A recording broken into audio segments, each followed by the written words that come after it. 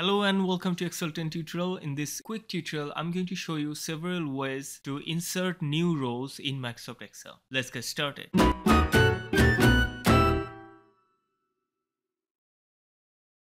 Take a look at this worksheet here. I have data in this worksheet, and let's say I want to insert a new row just above this one. Okay.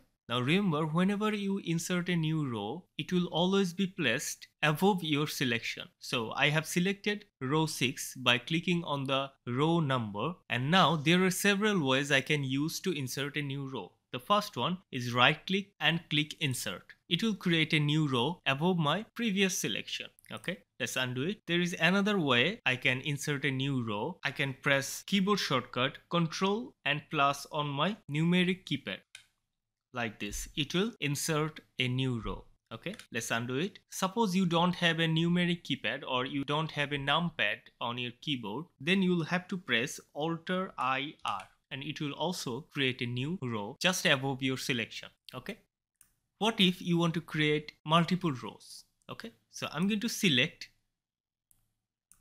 these 5 rows. So I click on the row 6 and then drag the mouse until row 10, and I have selected these 5 rows. Now if I right click and press insert or use the keyboard shortcut I just showed, it will create new rows above my selection, and it will create 5 rows because I have selected 5 rows from here.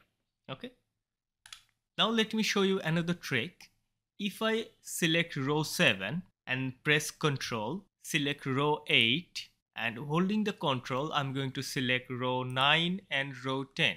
If I right click on any of the selected cell and click on insert, you can see there are several new rows added just below each selection. Okay, so I have selected single cell by pressing Ctrl, and when I inserted, I have got these 4 new rows just above each of my selected rows. Okay, that's another technique. So this is how you can create or insert new rows in Microsoft Excel using keyboard shortcut and using these techniques. This is what I wanted to show you. Thank you. Thanks for watching. See you in the next tutorial. If you can, support the channel through Patreon and don't forget to subscribe.